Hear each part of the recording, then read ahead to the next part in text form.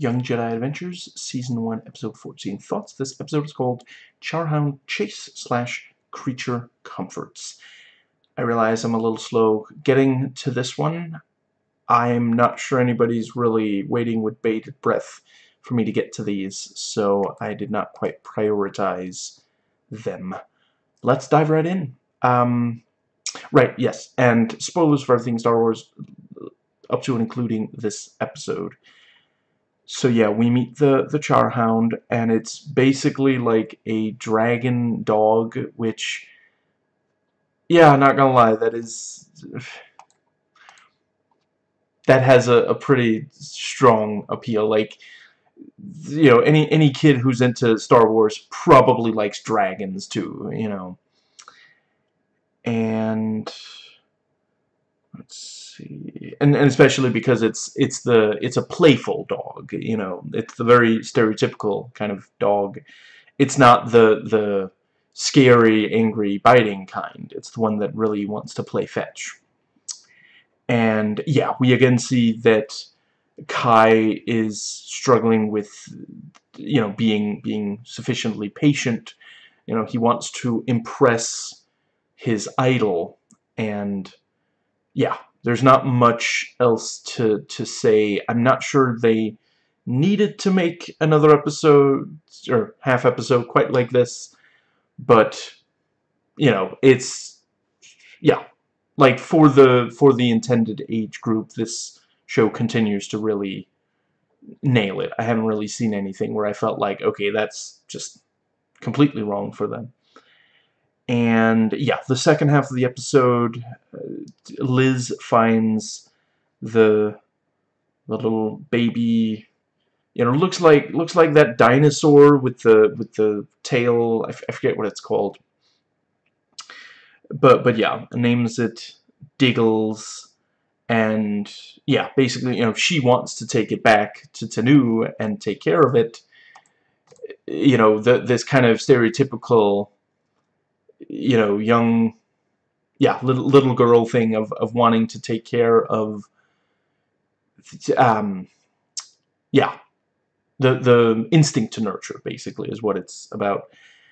And yeah, the episode points out it's wrong to take animals out of their natural habitat. So yeah, you know, very, very important message, and something that children can understand. I feel like if you're not in the intended age group, you pretty quickly piece together that that's Diggle's mom. But yeah, you know, this is for small children, like 6, 7-year-olds. You know, for them, it's maybe good to not just blurt it out right away, to build to the reveal. And I don't really have anything else to say. Oh, huh. So, IMDb trivia for this episode. This episode features the first on-screen appearance of Loden Greatstorm, Bel Zettifor, and his Charhound Ember from the High Republic novels and comic series. And let's see. Yeah, the episode fits within an extremely tight window within the canon. Yeah, very cool. So yeah, that's in part to help, you know, draw in longtime fans. Yeah. Yeah, I think that's all that I have. Yeah, you know, the show continues to you know, yeah, if you're not in the intended age range, it can feel, you know, yeah, I'm trying to judge it based on who it's made for. If this was the pacing for something made for grown-ups, I would be like, this is kind of slow.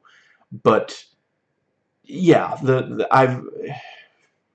I don't know a huge amount about it, but I have heard that research shows that when you're teaching small children things, yeah, you do kind of have to, you know, by adults' standards, you have to really just like make it extremely obvious in order for them to fully comprehend and absorb that information. So yeah, you know, the show is, yeah, following that research.